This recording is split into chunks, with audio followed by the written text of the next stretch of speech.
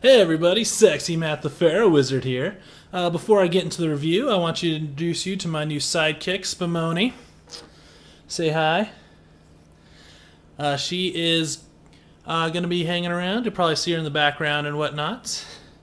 So, yeah, there's Spumoni. Alright, so let's get into this.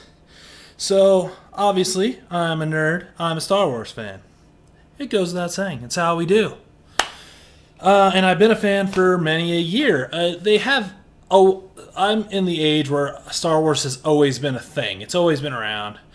I watched it when I was little, when my parents recorded it off the TV on VHS, as you do back then. And I loved it. With the prequels, I'm not a big fan. I do enjoy and earnestly enjoy parts of 3. And even parts of 1. 2 is complete, utter garbage, and I can't stand it. That being said, here's my Star Wars hierarchy, I guess you could call it. And remember, this is all opinion, but I'm sexier, so my opinion matters 10% more. So, my favorite of all time is Return of the Jedi. I love the battle between Luke and Darth Vader, and it wraps up the series well. Return of the Jedi, followed by Empire Strikes Back, then A New Hope, then Revenge of the Sith, then Phantom Menace, and then of course at the bottom, the piece of garbage of Attack of the Clones. And yes, I've seen both the Clone Wars movie, miniseries, and full series. I haven't seen Rebels yet. Clone Wars is alright. It's got some problems. For some reason, they still want to do Jar Jar, centered episodes. I thought by this point we all decided we all hate Jar Jar. Why are you still trying to shove Jar Jar down our throats? No one likes Jar Jar! So, before I get in the full hardcore review, I do want to talk about one other thing, and that is the hype machine for Star Wars. I love Star Wars, but even I think it's getting out of control. Some of the digital caution signs around my area even say stuff like, texting and driving leads to the dark side. Like, it's officially gotten out of hand. I'm glad that everyone's excited and it's back. It kind of shows who's not a Star Wars fan, so I can go, oh, I don't need to talk to you anymore. Sweet. And it's kind of fun, having all this cool Star Wars stuff around. But the thing is, we're getting a Star Wars movie once a year for the next 5 years. We can't keep up this amount of excitement for that long. Even I, during the whole year, was having peaks and valleys of, yeah, let's go to Star Wars night here, and let's do this Star Wars, Star Wars, Star Wars. And then at some points I'm like, I'm so done with Star Wars. And it was just all year. Like, let's find a good middle ground, and let's just kind of even this out. Like, let's be excited, but let's dial it back like 3 notches, please. Alright, review time. So the overall plot is that it's 30 years after Return of the Jedi, and the remnants of the Empire has, reinstituted itself as the First Order, not to be confused with New Order. How does it feel to treat me like you do when you laid your hands upon me and told me who you are? And they're out to destroy the government that was set up after Return of the Jedi.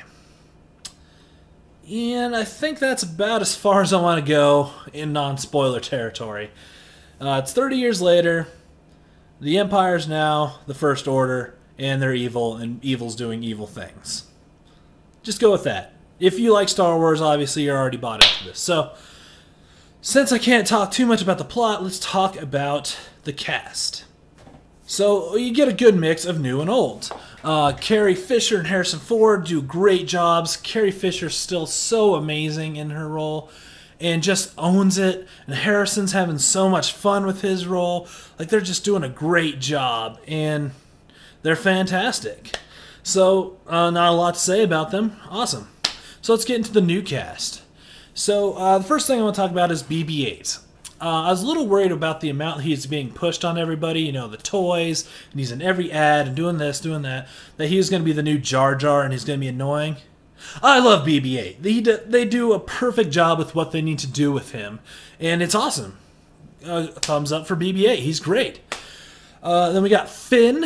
I can't talk too much about him out of spoiler territory, but he does a great job. He fits where he needs to go, and he's exciting, and I love Finn. Finn's great. Awesome job again. All right. Moving on. We got Kylo Ren, who is dark and sinister and does some stuff in the beginning. We're like, holy crap, this guy means some real business.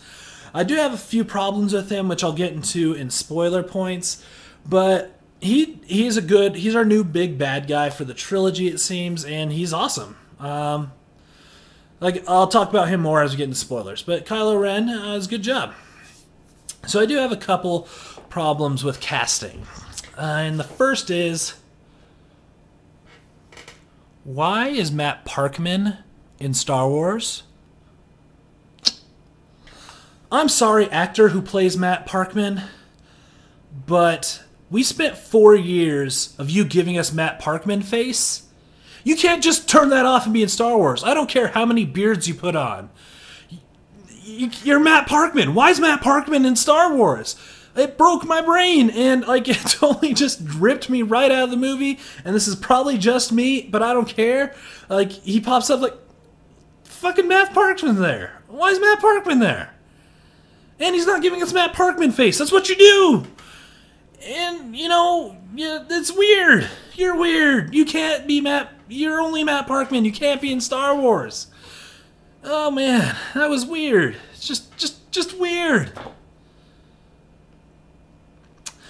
All right. And my other problem is Daisy Ridley. Daisy, come here. How dare you, Daisy Ridley, if that is your real name? How dare you? You're trying to take the spot in my heart that's currently occupied by Kristen Ritter. She earned that spot. You can't just come in and be kick-ass and awesome and cute and British and say oi when you punch people. You just can't come in and take Kristen Ritter's spot in my heart. I only have time for one fake celebrity relationship. You can't just come in and do that. Kristen's earned her spot. You can't just come in and pull the rug out from under her. It's ridiculous. I mean, you're so freaking awesome and you kick so much ass and you're an amazing character. No, you can't do that. I can only love one celebrity. Alright, so the other part I can talk about without getting into spoilers is the cinematography and how it was shot.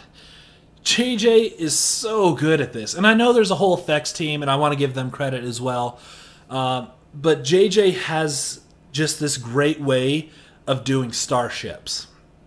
And it's something they couldn't do in the original trilogy and even in the prequel trilogy. And what I mean is, it's something I definitely saw in Star Trek, that he has a way of having his ships work within the environment. You can tell that they're interacting with the environment. And when you see a ship flying around water, the water moves and you see wind coming through it. And even in space you see stuff interacting with the ship. It looks like it's there. And that's something I've only seen JJ really do really, really well. And he really puts that to work here, and it's amazing. The ships feel real visceral and just, they're there. They're actually there. And it's awesome. You just imagine he built a real X-Wing and flew it. It's great. And the way he shoots, sets and, the scenes that he has, it's just done really, really well. A plus, JJ. You're a great guy. I love all your stuff. Good job.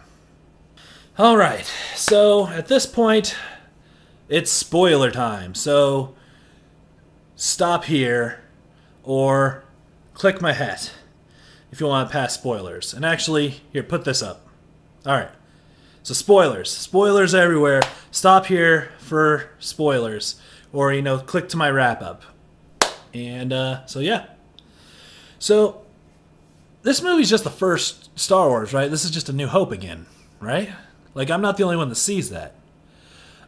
There's a thing that people talked about a lot when this is coming out, is that JJ does greatest hits. His Star Trek movies are the greatest hits of Star Trek. His movie Train Monster was just, Steven Spielberg's greatest hits. I mean, it's not necessarily bad. I enjoy greatest hits albums at times, so it's not bad. But you can definitely relate each scene, to the original Star Wars movie. Like, you got a person that has nothing to do with the conflict being pulled into the conflict. You have a big space battle with a big death machine. There's a cantina scene. It's just the first movie all over again. So that was, I guess, a little disappointing, and stopped it from being as great as it could be, is that it wasn't all new. It was obviously playing on your nostalgia, and I feel like that's seen through pretty easily.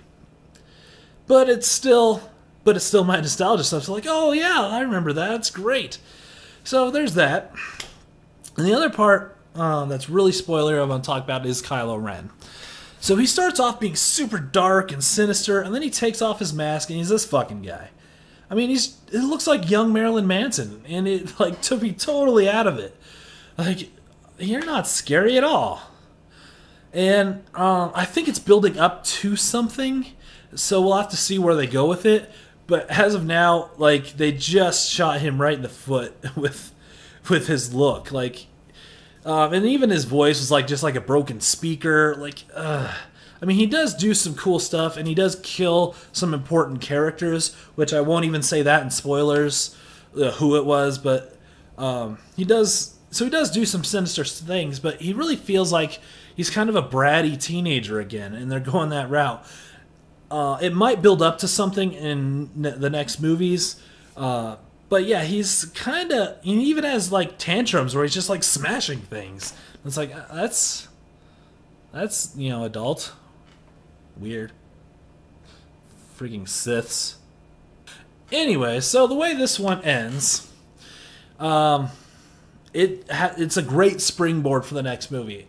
I won't even talk about that, where it ends, but how it ends is just you're ready to go for the next movie. And the way it ends, JJ can't do greatest hits again, which is great. It's going to force him to do something new and something big. And it's going to be awesome. I can't wait for episode 8. So let's move to my wrap-up.